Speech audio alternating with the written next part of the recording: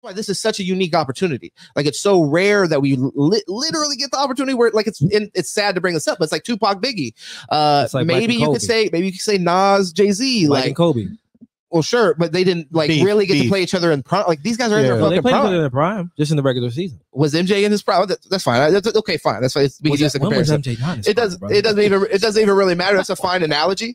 But I think now got more rings. Now J. Cole conceding in this, I think definitely, like, for me, makes me consider that third position. Hey, I think it was always debatable, but it really, like, for example, it really makes me interested in, like, Future in this conversation. Well, for a third position. I was going to ask you though, Spirit is part of this, dude, like the pullback, because like after like some of the blowback from this was when like I guess like Future and a bunch of like Travis Scott and a bunch of people all like kind of like started publicly going at like Drake pulling like I'm following him for shit, whatever, like you know, like how it all is. But it's like people were playing it and shit. That was the thing. Like Rick Ross was playing it. And you talking about the 7-minute drill? No, I was playing the first disc, the Kendrick disc to Drake and them. That's what he's talking about when people start, because people didn't. And Future's coming out saying how Drake doing too much pillow talk, Well, and people didn't really align against J. Cole from what I could tell. So just to make your point more, because I think you make a good point, Paul. I think that was definitely an important time, but it's actually funny that you mentioned that, because I do think that like kind of line being drawn, people really weren't even taking J. Cole into consideration in that. People were choosing, do I side with Drake or do I side with Kendrick? Right, and everyone was just Kendrick. J. Cole was kind of like ancillary. I kind of put Drake in this little box all the way over here, and then I was like, you go play in the playpen and let the adults. Come on, man. That man has Drake actually has crazy diss records, though. Bro, he does. I'll be honest. That charge Kendrick staying the whole MJ like Michael Jackson Prince comparison. Perfect. Yeah, it's really dope. Perfect. Yeah. Like that is, bro, you cannot argue. I don't care if you fuck with Drake or not. You cannot argue everything that he's done musically. Like he is extremely musically inclined. What he has done throughout the industry and for the culture is well documented and well established. Yeah. So it's like you have to acknowledge it. Now, Kendrick, if you want to say who's more talented, by far, as far as like an MC, it's not even close, I think. But yeah, I mean, Drake has been able to come out and drop his own diss tracks, his own shit. I think I push back on that, because the other two guys drop less, you know what I'm saying? And they do the same amount of numbers and have almost the same amount of popularity as Drake. In the music industry. So it's kind of hard, because like when you look like, right, you're saying these guys drop an album like every 3, 4, 5 years. I mean, Drake is dropping almost every year, every other year, sometimes 2 or 3 times in the year. You know, we can say the same thing about Wayne though, right? So it's like, I mean, I think this is even different. Was the greatest rapper on the world. But this is even different, because Lil Wayne's an example of, you can release it that clip and not all of them are going to be hits. So it's like Drake drops them and they hit. So I think not everyone though. I think, but it's for different demographics. Like, I mean, literally, honestly, you got to get that credit. No, every single one. When Drake drops an album, every single song. At least last time all of them were on like the top 300. Yeah, that's numbers. Like every single song on the album. That's a crazy. Now, I will say, I don't know how much of that is like, because like Beyonce's not to get too off topic, but like it's like #1 country chart. I don't know how much of that's really being. I haven't heard that. People still buy Meek Mill shit. So I mean, listen, and I'm a big Meek fan, but his shit ain't been hitting since for a while now. You know what I'm saying? Flavors 2.5 doing that bending. You know what I'm saying? Yeah. Bro, did he like CTE? That bending. What happened with that bending he was doing? I think that though, I think it's an interesting discussion. I think now I'm definitely anticipating something from Drake. I'm curious. You guys all think Drake is going to respond? Spoo, do you got an opinion on that? You think we hear from Drake? I would think so. Yeah. Yeah. I mean, I definitely think. How do you think that I'm curious how you guys think Drake probably responded to the J. Cole apology. Do you think he's like, whatever, that has nothing to do with me, or do you think that kind of pisses probably him off? Thank God. I feel like he might be upset because he saw what this beef was going to bring, money wise, bro. This each one of them, whatever they drop, was going to just hit immediately. Midnight drop, everyone's gonna be on it, reacting on it, because it was getting that buzz. So now with this, it might mellow it. So he needs to come out with something hot, something 2010 hot. Bro. The rumor is that he's supposed to be dropping on Thursday night, when Future and Metro Boomin, they're dropping another album. Don't drop no pussy. Watered down album. Future too. Don't drop no pussy. What do you think? Are you J. Cole or Kendrick? Kendrick, right? Kendrick all the way. I hate J. Cole, honestly. Oh my God. It's kind of, I feel like I'm in a good spot, because I don't none of them are one of my favorites. So I get to kind of just look at it and be like, all right, who's making the better diss? Yeah. If I had to pick a lead dog in the race, Kendrick's verse was. I mean, I just know what Kendrick's was only a verse though. I know what Kendrick. We gave him a whole with song a diss track. You know what I mean? Yeah. You know, and Kendrick's versatility, that's the thing too. People underestimate that man's versatility. That man's fantastic. I think the thing is, J. Cole, I think really just he literally did the one thing he couldn't do, which was apologize. Because if he would have released whatever he released, I think there was a certain level of his fan base that was going to support him and fuck with it regardless. Right. And hip hop fans that just are soured on Kendrick. I mean, a lot of people could not wait to come out and just shit on To Pimp a Butterfly on Twitter for sure. So do you think that Cole apologized to slow the burning that's about to come his way? No, I actually believe him. Flipping Kendrick's about to put on that verse. I actually believe what he said. He's kumbaya, bro. Yeah, I believe what he said. You know, he said, bro, he even said that's not his personality. The nigga he be dissing motherfuckers all the time, bro. No, he hasn't really. But that's why I disagree with you. I really love for Kendrick. You're going to point out some of these disses that you're talking about. He's dissing. Hold on. He dissed NBA YoungBoy. He's dissing motherfuckers. So that he knows are not going to go bar for bar. Talking about a situation though, I'm not ready to say that's dissing somebody. Like for him to say, like, if you diss me, if I diss you, then you'll know it.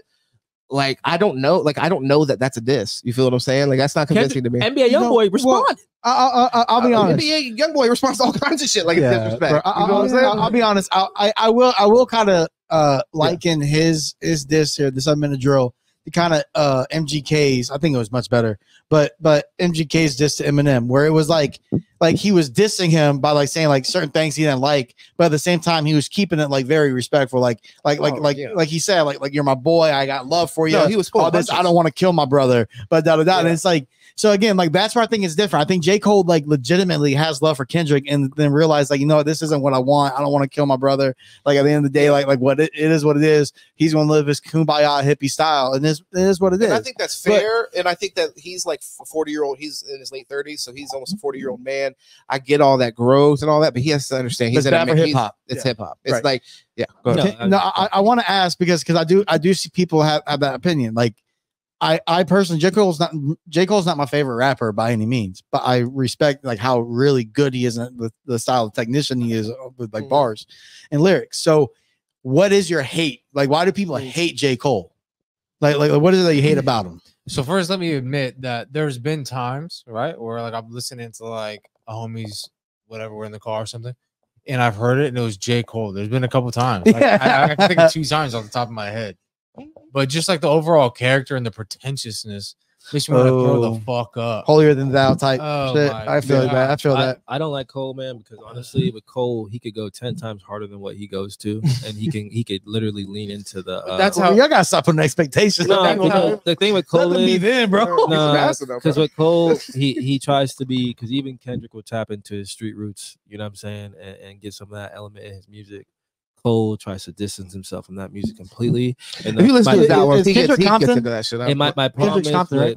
my problem with Cole, no, because I've heard songs where he gets on the track with like actual like you know, street rap, and it's amazing. Have you listened to a whole J. Cole's album, brother? Yes, I have. Okay, I don't want to put you on the spot. I stopped listening to him. Can you give me one? Like, what's one? Give me an example. When he had where's the album with Tale of Two Cities? That's street shit. That's exactly. Well, that's why I'm curious. My last album I listened to, brother. Every other one is garbage. You just said he doesn't get into street shit. That's that was literally called. He's the only person on that song, brother. I was talking about robbing people, brother.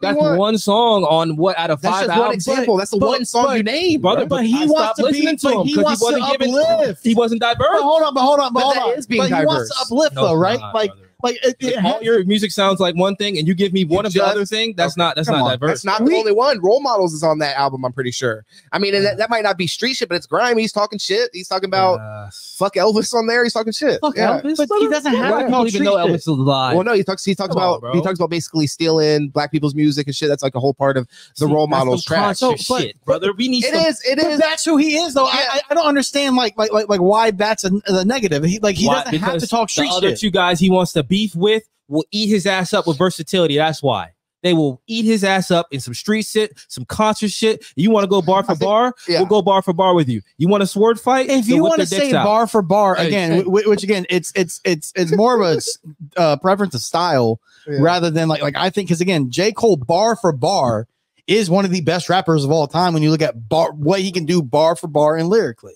So, and again, like he has lived the street shit, or at least he portrayed and says, right? And he's rapped it.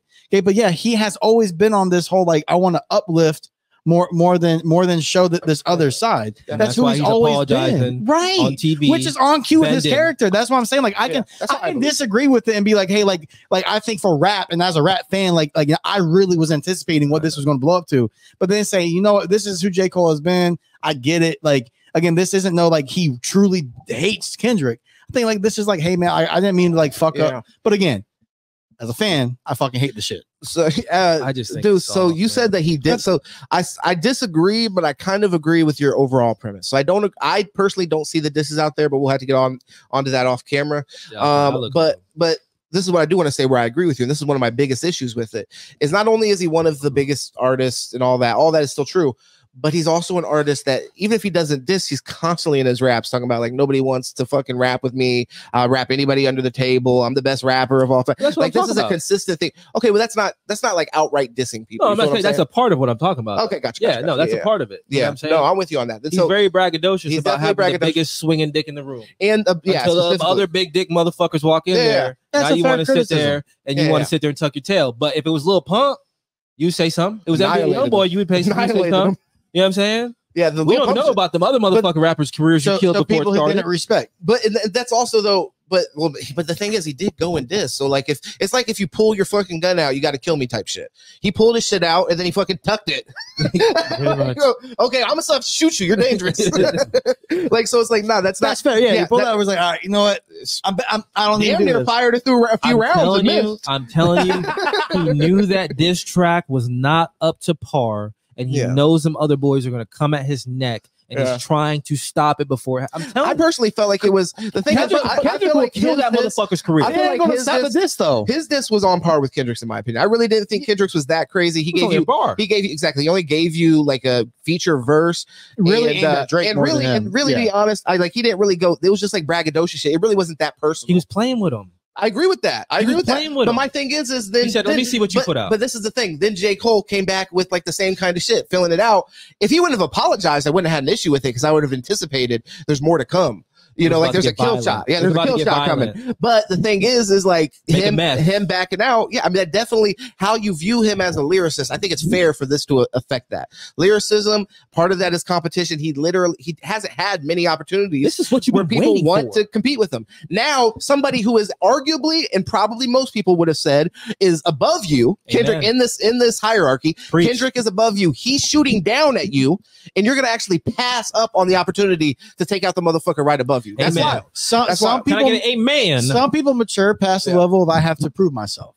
And this might be it. Again, like a physical. Not with motherfuckers who are better than you. It's cop out. It is a cop out. And again, like I said, this we did was cop out. You're in hip hop. That's cop out, bro. Yeah, but again, like LeBron would do. I can see why. Like, I understand it. Yeah, but it is definitely a cop out. No, but then the thing is, we have to judge that. It's like it's not only just that. Oh, I matured past it. It makes us as an MC, just like as an athlete, it makes us look at you now and question. Okay, this was my buddy. I didn't want to hurt his feelings. Do you have a killer instinct for real? Hey, there it is. Yeah, 100%. So can you? So like anybody that we're going to consider the greatest hip hop artist of all time, they've shown that. Whether it be Eminem, baby, Jay-Z, somebody that like a lot of people outside, like in New York, he's like a god over there. And he actually did, by the way, apologize to Nas, and that's a lot of like the parallels that people have been drawing here. Yeah, and you see where Jay-Z. But guess what? But also that's the thing is also Nas, another killer.